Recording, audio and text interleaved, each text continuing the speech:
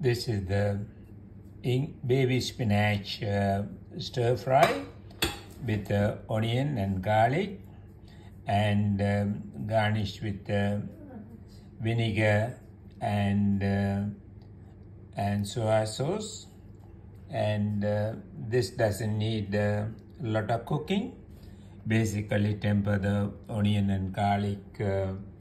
After tempering the onion and garlic, quickly add the baby spinach, and within a minute add the vinegar and also the soy sauce. So then remove from that. So within 2 minutes you see the baby spinach is all withering, and it will look like this one. It's very delicious with the onion and garlic, and very great. And appreciate your subscription to our YouTube channel, and make this dish very easy and simple. Thank you.